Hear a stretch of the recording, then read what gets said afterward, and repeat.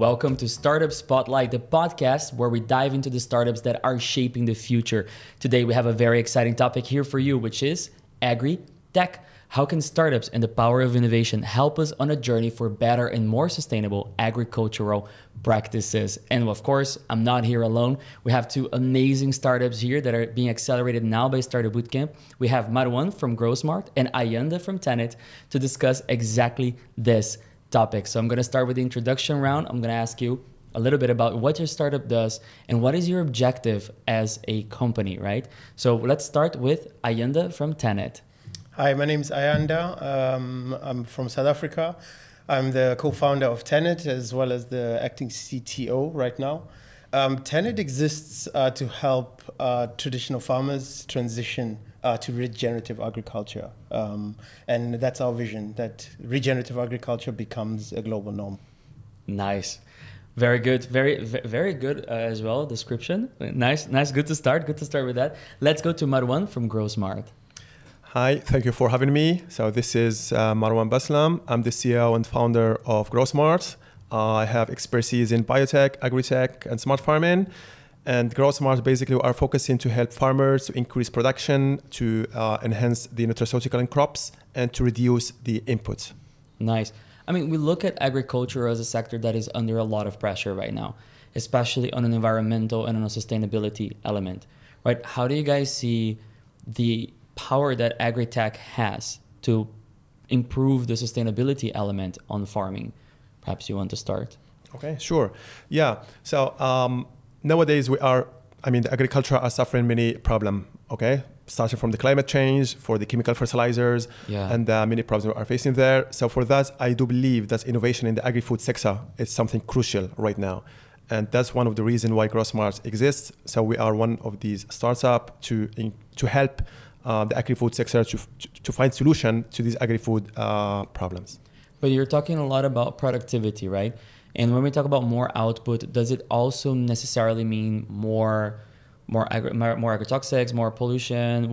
How do you improve the productivity without creating a higher carbon footprint or more damage to the environment?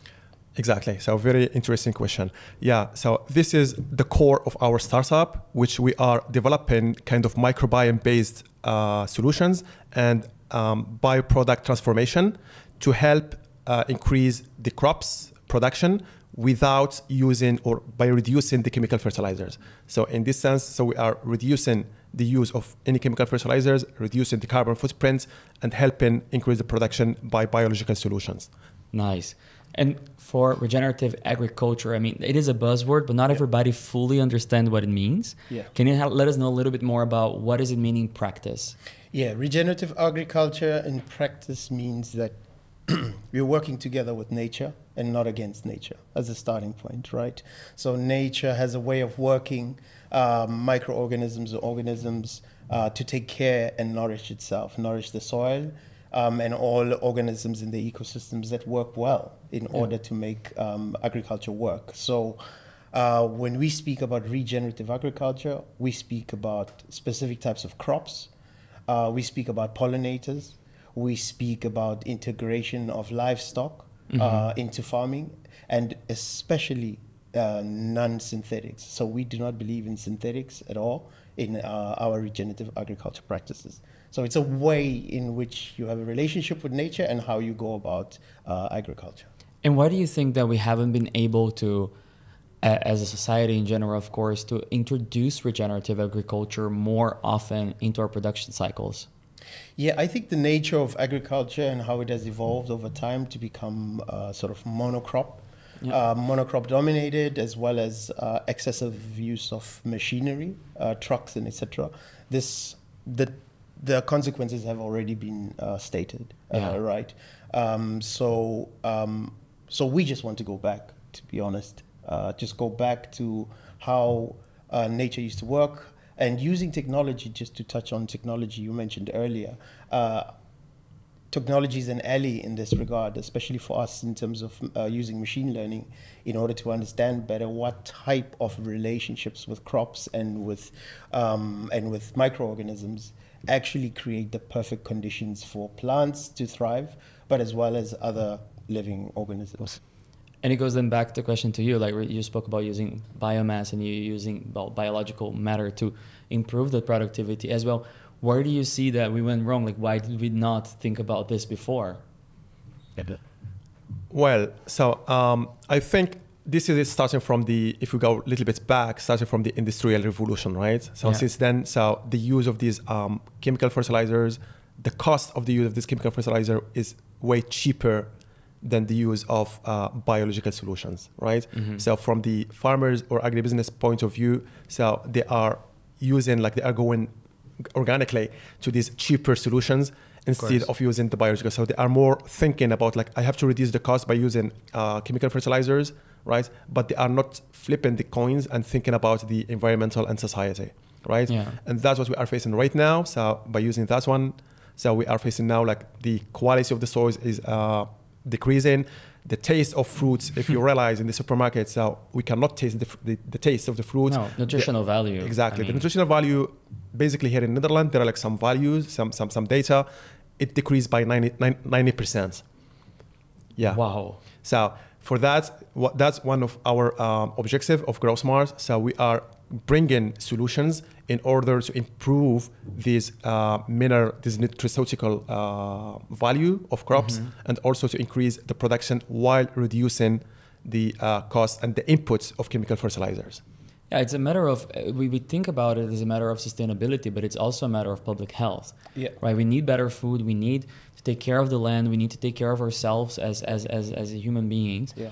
And when we talk about being in the Netherlands, right? And we are in the Netherlands right now. They're visiting us here at our office. It's really fun. But also, I want to know a little bit, where are you guys active right now as a startup? Like, what's the market that you're active in? Let's start with Tanit. Yes, starting with us, we are now active in South America, in Peru. We work with a large farmer collective there. And this is a good starting place because I'm not sure if I mentioned Tanit. We are a farm to fork solution, which means we assist farmers from the beginning with transitioning to regenerative agriculture, assuming they were using monocropping, right? So monoculture. So in this regard, we specialize in what this cooperatives in South America has already a large network and a large footprint of willing farmers who want to engage. But the plan, of course, is to head to Africa and also East Asia. I think it's interesting you mentioned South America because if we think about it, there are, of course, very large producers. Yeah. But family agriculture, or family-owned farms, it's still such a huge deal in South America that exports a lot of the food we eat. Yeah. So really nice that you can tackle that. Yeah, absolutely. And of course, Tanit also focuses on small-scale farmers. We work with small-scale farmers, but as well as large-scale farmers. But in particular, the neglected ones are actually from 1,000 square meters and above. So we also working with really a lot of family-owned farms. We're going to go back to neglected very soon because I think that's a super interesting topic. Yeah. But I'm also interested, of course, GrowSmart. Which markets are you active in right now? Right. So until now, GrowSmart is operating in South Korea. Okay. So we were incorporated in South Korea. So we basically work hand in hand on the South Korean markets and the southeast part of Asia, because we have one of the clients in Sri Lanka. Okay. So one of the biggest producer of crops in there. So. And lately we incorporated here in Netherlands. So in order to produce and manufacture our solutions here in Netherlands and try to expand in Europe. At the same time, we are planning to have a branch in North Africa. So that's when it's going to be our door to the African markets. Nice. Yeah. I think it is interesting when you bring it up because we're going back to the neglected part.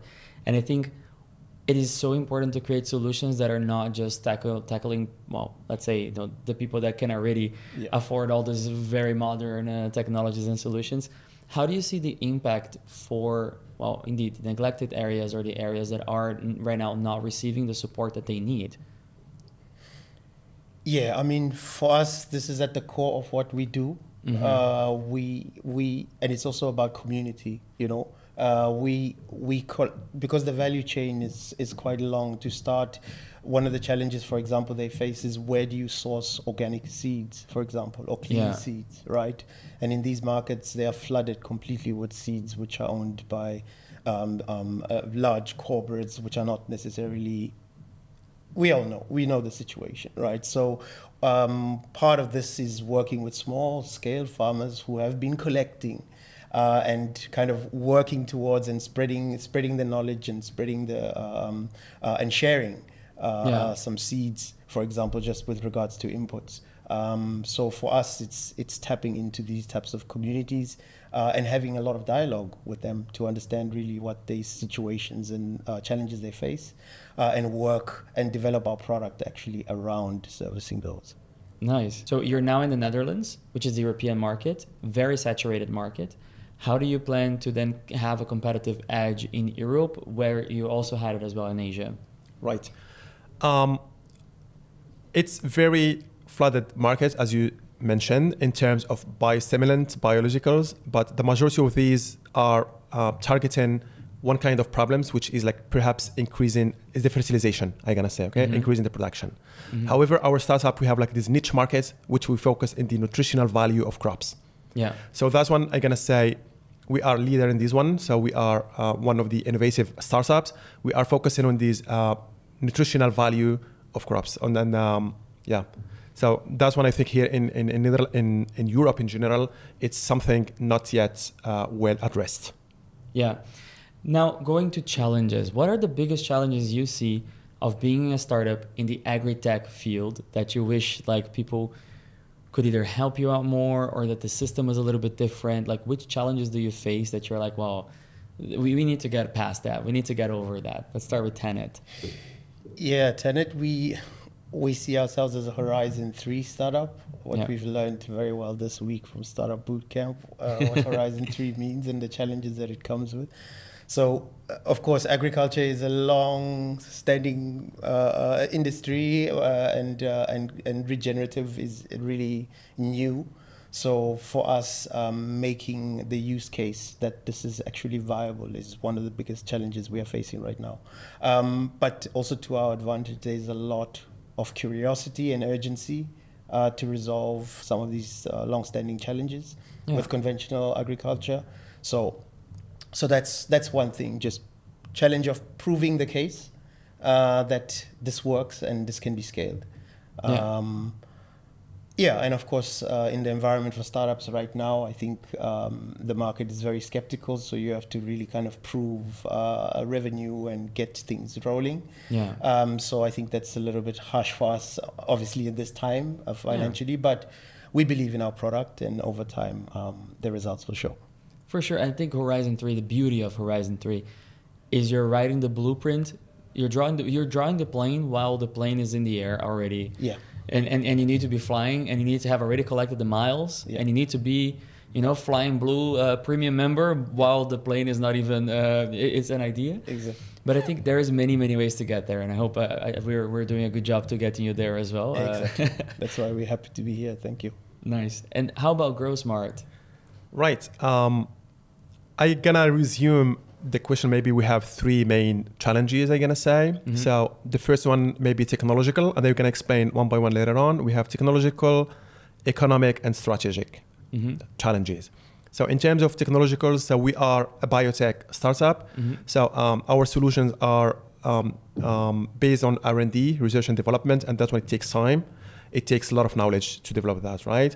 So so that's one maybe one of the challenges, but thanks to the expertise of our team members, so we are overcoming that one. So the second one, which is economic, right? So as small startup, I'm gonna say, so we need this kind of investment in order to scale up our production, in order to invest in our R&D facilities, right? And here I'm gonna mention that this is why we joined this Startup Bootcamp.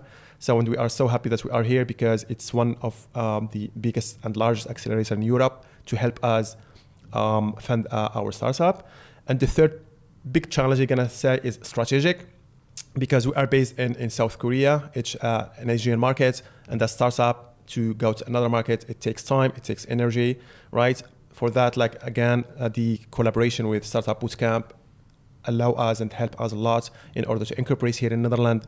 And thanks to the mentors and the awesome facilities we have here, so we can have strategic solutions here in Europe and Africa. Now, for everybody that's at home and is like, oh, I really want to build a startup in agri-tech. That's my dream. I love this field. What would you have to say to somebody that wants to do it, but is perhaps a little bit afraid? What would be your advice? And it can also be go with the fear. Huh? Let's start again with Tanit. What would be your advice? Yeah, of course, I would always say do it. I would say don't do it alone.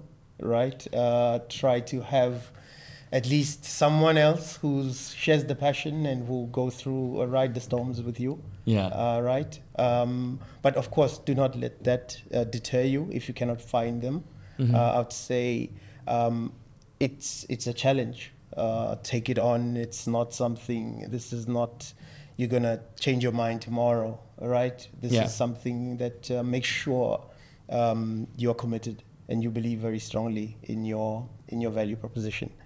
And then the rest is just hard work and faith, I guess, and a lot of networking. So, yeah, I guess, that would be my... I want a t-shirt with that. Hard work, faith, and a lot of networking. I think we have Startup Bootcamp's next merch line. Hard work, faith, and a lot of networking.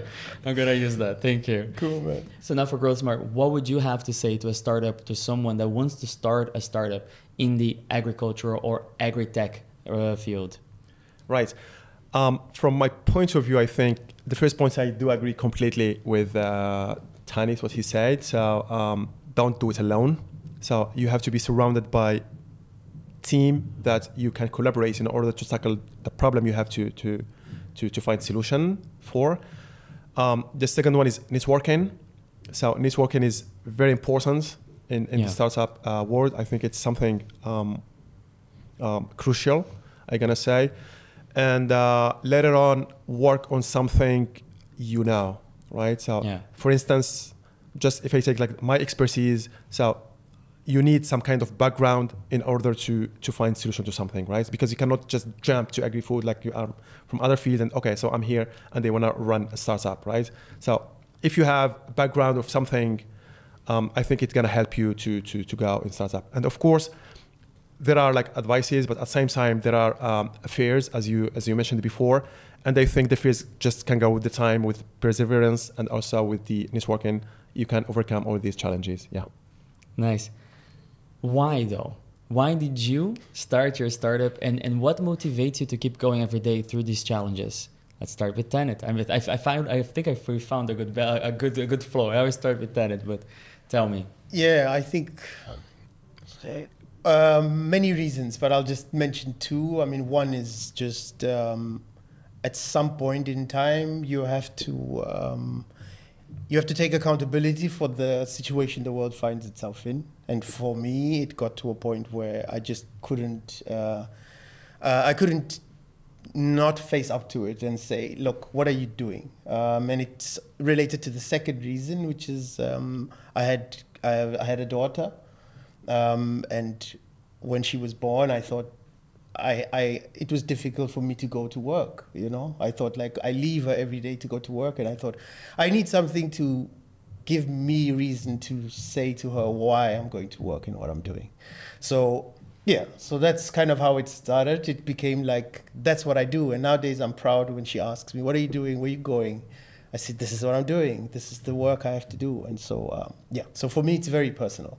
And of course, food, agritech, hunger, SDG2, coming from South Africa and from Africa is something I always thought we have to find those solutions ourselves and cannot rely on others to really understand. So yeah, that's absolutely. I think Marwan, GrowSmart.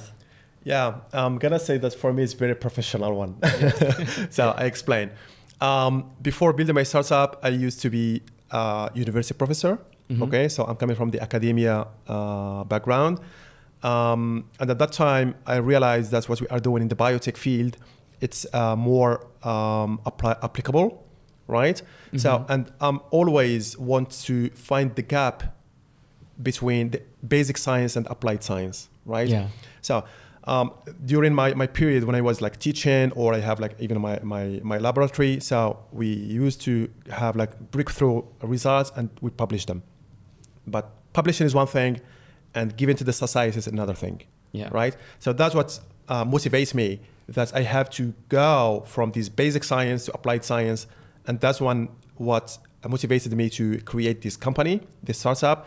And I brought this knowledge and all this background to bring solutions to the society. So all these, what I do in the laboratory, so I brought them as products to help farmers and agribusinesses to improve the production, to improve the nutritional value, and to give to the society, to the environment, and to the planet.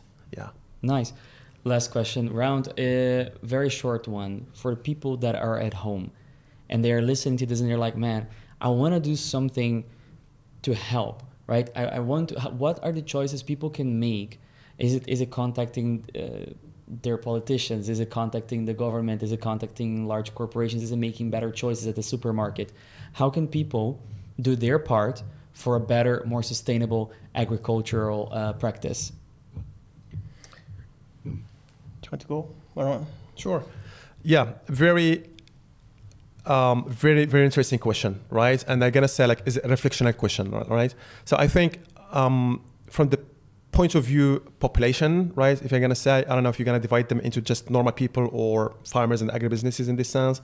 So just they have to be aware of the core of this podcast, which is sustainability, right? Sustainability is like finding something for now to, I mean, the outcomes for the current situation, but we have to secure the needs for the next generation, right? And I think everyone has to be aware that we have to live right now, but at the same time, we have to think about the future generation, our kids, our grandchild, right? So from the agri-food side, I'm gonna say, yeah, so the people, they have to be aware of what they are consuming, right? So we are here, so as a startup, to find solution to this one. So I hope the people can believe in us, and yeah, and hopefully we're gonna find solution for the people, planet, and the environment. Yeah. Nice. Yes. So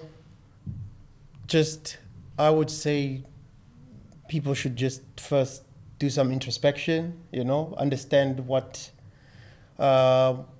close to them, what is important to you. Is it food? Is it fashion? What is it, right? And then find out who's working in those spaces. Yeah. Inform yourself, and get in touch. Like, we need lots of people. We need lots of skills, we just sometimes need just support, people to just come and talk to us and etc. So I would say inform yourself, know your core areas. There's the SDGs, just go and have a look at the Sustainable Development Goals and see which ones are really close to you, and look who's doing what in your region, in your area, and just go support them. And we are around as Tanit. We have also a volunteer program, so you can get us on LinkedIn, and we have, and so collaborate with us. We are always ready. And that is Tanit, Tanit. Exactly. Correct. They can find you on LinkedIn. They can also find you where? You can find us on our website on tanit.solutions. And yeah, other information we'll probably share on Startupbootcamp and etc. And GrowSmart.